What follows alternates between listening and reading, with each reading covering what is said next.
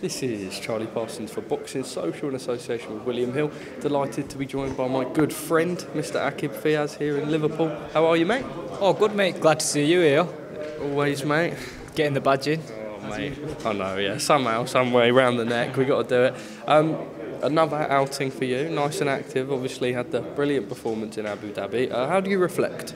Yeah, it was good. I enjoyed that the whole week. Really, it was good holiday. Really, no, I'm joking. It was my best performance, I think, by far, and I think that's through the activity I've had in the ring. So on Saturday, hopefully, well, I know really I'll be better. So I'm looking forward to it. Saturday night, what do you know? Obviously, just speaking to some of your team there, Dean Dodge comes in with a good record. Quite a good fight for yourself on paper. Yeah, on paper it's a great fight. But I feel like you see the best of me again with an opponent like him. I've done it before where I've boxed people with winning records and English opponents where they come in to win and they're not going to quit. So I've done it as early as my second fight. So I'm ready. I'm more than ready for these sort of step ups now and challenges. Talk a little bit about your sort of 2022. I mean, obviously with the Matchroom stable, and then see you on the runs with Eddie recently. Everything seemed very positive for you. Feel like Matchroom is the right team for you going forward. Everything's cementing itself in the right place. Yeah, you know what? They get a lot of stick, don't they? But for me, they've been amazing. I went through a lot. Last year, at the start of last year, I was going through dark times, and I'd come to the shows just to sort of get a break and get away from it all, and seeing them and always reassuring me that they were there for me whenever, and it's not a lot really, but for someone when you're at a low point in your life and you're sort of depressed, anxiety, you're going through all sorts, it just lifts your spirits more than that person even knows, just by them saying that they're there for you, and there's a real like family buzz around the shows here. And they've been great to me, and I'm thankful for all the opportunities that they've given to me, and and I'm thankful to God, obviously, most importantly for giving me these sort of platforms and then the talent to be here as well. Yeah. Aqib, look, obviously we put out a reel this week, and I don't want to sort of dwell and go over the same stuff, but also quite a nice and important message to put out, maybe to the people that didn't see the interview last time. Obviously your mother no longer with us, but what a great woman she was by the sounds of it. Just could you touch on, for those who haven't seen, what she used to do to make sure that you're in the position that you are today?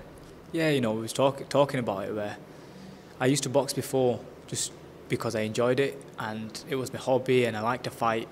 I've always been an aggressive kid really, but now I don't just do it for that anymore, because looking back I think about all the effort my mum had put into me. We lived about 40 minutes from the gym, and I know it's going over old ground. She'd drive me there, We were a family. We weren't like struggling poor and anything, but we didn't have loads of money. We had hard times where I remember the mortgage payments. My dad was struggling. My dad's from Pakistan really, so him working here was tough.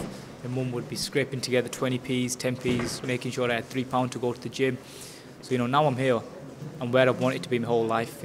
I have like this chip on my shoulder where I've got to prove to everyone that all that was worth it. And now's my time. I really believe it. Yeah. Aqib, does this motivate you more than anything? Obviously, I suppose you might put it on as a pressure on yourself, but you've got such an incredible team behind you. You've got such a brilliant story. That and everything come together, it sort of makes a bit of a perfect scenario. Yeah, of course. And nothing's ever perfect, but I genuinely believe that I'm in the best place and the best position possible. And all thanks to God. I don't know, Charlie. It's hard to put into words, how they were there for me. Obviously, Jamie and Nigel. Every day I wake up and I had one hand really, in essence. But I wanted to go to the gym, just to be around the people more than anything, not to train, not because I wasn't. It's a family and an environment, isn't it? Yeah, I wasn't fighting anytime soon. I was out of shape and my hand was broke. So I just wanted to go to the gym and just go in there every day, seeing them people. Really helped me massively, and I'm just glad to be here now, and it's time to make them proud as well of me.